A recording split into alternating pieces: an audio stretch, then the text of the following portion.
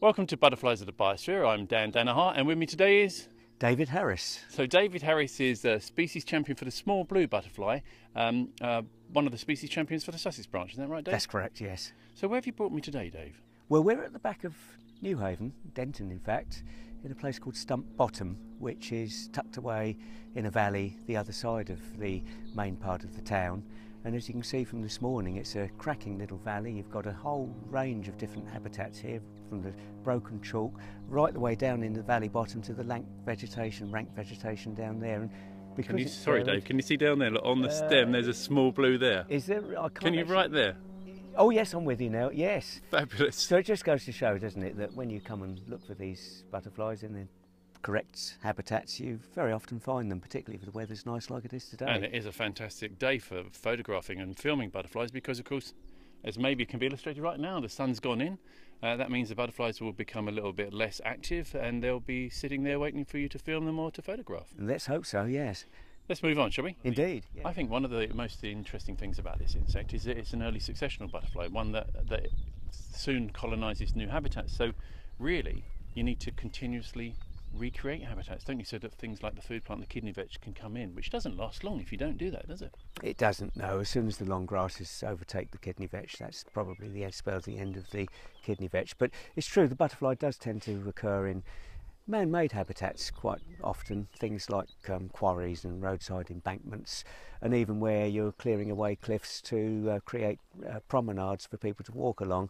So you can find it in almost anywhere where there's broken chalk or limestone. Well, I have to say, actually, we were really excited at the Liz Williams Butterfly Haven in Brighton when it was one of our first exciting species. I mean, we got things like meadow browns and common blues fairly soon, but as soon as that came in, I thought, wow, we're onto something here. Yes, it did surprise me there that you found it, because it's supposed to not be very mobile, but obviously it's flown in from quite a long way away just to find your little haven there, and it's obviously found a home that's perfect for it. And you know what, Dave, more and more I learn about butterflies, more I realise, in fact, that, well, in the case of something like the small blue, we're talking about something which has to move from site to site, aren't we? Otherwise it doesn't survive. And so therefore, you think about it, here's an insect which has got wings, it's got antennae which are the most incredible directional noses. They're designed to find new places. So whatever we might read in the books, whatever we might hear from other people, my view is that these animals are designed to disperse throughout the landscape, which is why landscape conservation approaches which are now being used are so successful. I quite agree, and certainly in the case of the small blue, it relies upon these little fragmented areas that are being turned over all the time for the seed bank that's in the soil to have a chance for the food plant, the kidney vetch, to germinate. So it is vital to have these little areas set aside that people can occasionally come along and disturb to create the environment for the butterfly to thrive. Exactly. And I was really thrilled to hear that you'd had success at your another similar site, which was just up the road at Hollingbury in Brighton, we counted in the first year 1,000 individuals. That was astonishing. That is, they can build up numbers very, very quickly, particularly when they just moved into a site. And I think you've had one or two other sites around that area where you've also had quite large numbers. I mean, certainly anything over 100 butterflies is quite a large colony of small blues, really, but 1,000 is pretty remarkable. And it was.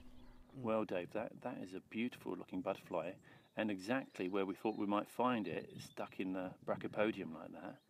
Oh, look what it's doing. Yes, it's a curious little manoeuvre, isn't it? What do you think that's about? Why do you think it's doing it? I suspect it's probably because we've got a little bit of cloud today, and as the cloud cover comes over, it tries to keep its flight muscles as warmed up as possible, and the rubbing of the wings is partly an effort to keep those flight muscles toned.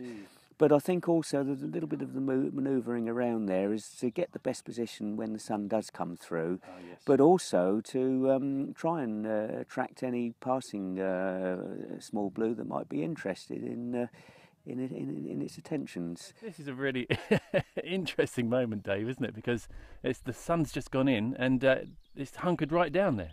It is, and you'll find that in quite a few sites, that as soon as the cloud cover comes along and the temperature drops, they'll go down into the longer grasses. They'll hide away for a while. You often find there's more than one together. They're quite a colonial species, so they tend to group together. And as soon as the cloud disappears and the sunshine comes out again, they'll open their wings, warm up a little bit, and then off they'll fly again. They're really beautiful, and they're amazing because they're Britain's smallest butterfly, aren't they? They are. They're and what they can put up with is incredible. astonishing, yes, and they get buffeted by the winds, and you often find them in quite exposed situations, and particularly in the last few years it has been very windy indeed, and they've had to endure a lot. But I guess because they are so small, they've got so little surface area of their wings, they're probably going to suffer from buffeting a lot less than some of the larger butterflies. I think there's certainly tends to be the case, and you can see them flying in quite windy weather indeed, and making progress against the wind. That's the other thing which I quite like about this species is how when it does fly, because you've got the grey on the top and the slate grey on the top, and then this very, very light underwing. When it actually flies, it does look bluey, doesn't it? It does, yes. It's a very smoky grey underside, and it gives the impression of 1 minute being there and the next minute disappearing as the wings flap up and down. It's a very jinky flight, and it's difficult to keep your eye on it all the time.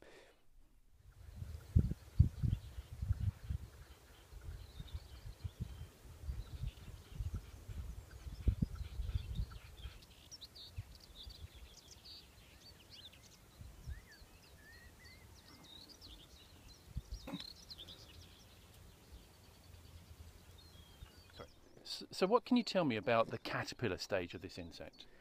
Well, it's a fascinating life history really for the caterpillar, because obviously the female lays the eggs on the new flowers, and the caterpillar then bores into the flower head itself and starts devouring the developing seed pod. But it has a habit of, if it meets another one of its brothers or cousins on the same seed, it'll actually start eating. It's cannibalistic. So not dislike the orange tip that we just were talking about in our last edition. Very similar indeed. It's not a nice end, is it, if you happen to be in the wrong seed at the wrong time. And then after that, of course, the caterpillar will eventually emerge. When it gets a little bit bigger, it'll emerge onto the outside of the seed head, and it'll start feeding between the seeds themselves. And at that stage, if ants encounter it, the ants will look after it and they'll tend it, and they'll try and keep the parasites away from the caterpillar. And it's got a particular affiliation with the black field ant, the garden ant, the Lasius niger. And not infrequently you can find the fully grown caterpillars and the pupae around and about the nests of the field ant. Have you found them? I have found them in recent years, yes. It seems to be on mainland Europe. That seems to be slightly more common than in the UK, but I think there's a lot more research that needs to be done here to find out exactly what its relationship is with the ants. But it's certainly an interesting part of its life cycle indeed. Yeah, I was lucky enough once. I was with Martin Warren when we did the big butterfly race, and one of the things that we planned to do was give more points for people finding the immature stages of the butterflies. And so Martin duly found us a small blue caterpillar amongst a seed head. In fact, I think I might even have that. I might edit that in right here and now so people can see what it looks like. But they're incredibly maggot-like, aren't they? They are. They're tiny little things, really, and they mimic the seed heads when they do emerge onto the outside to feed so closely that unless you've got a trained eye or you've seen them before, it's very easy to overlook them. And in fact, occasionally you can, if you're lucky enough, you can find more than one caterpillar on the seed head itself, because when they get slightly older they lose that cannibalistic tendency. They tolerate one another. They will put up with each other a little bit more. Interesting that on one seed head can support two caterpillars, because the seed heads themselves aren't that big, are they? No, they're not. But then again, I suppose being a small butterfly, it doesn't really need a huge amount of food to feed on, and so probably one or two seed heads will just about do it, really. Fabulous.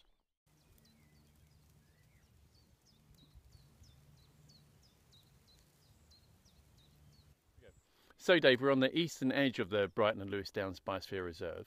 If I wanted to get here by car, how would I do that? probably the easiest way would be to come along the A27 and then drop down the A26. How about buses? Any ideas? Buses, yes, I think you could probably come along the coastal strip between Brighton and Eastbourne using, I think it's the number 12 or 12A bus, or alternatively you could come down from Lewes on the Lewes to Newhaven bus. I think it's the number 123, but I might be wrong there. Oh, I suppose we've got the train, haven't we? Train too, yes, disembark at Newhaven town station and then just walk over the river and you're almost here. Fabulous. Well, if you want to see the small blue, Denton's really a good spot. However, you can also see it in Brighton and Hove. You know, I'm aware of a place on Rottingdean along the seafront there, but also you can come to the Liz Williams Butterfly Haven on the Surrenden campus, which is part of where Dorothy Stringer School is. Well, Dave, it's been a fantastic time. I really appreciate the time you've given me to show me this beautiful butterfly. It's been a pleasure meeting up with you, and it's been a lovely day too, hasn't it?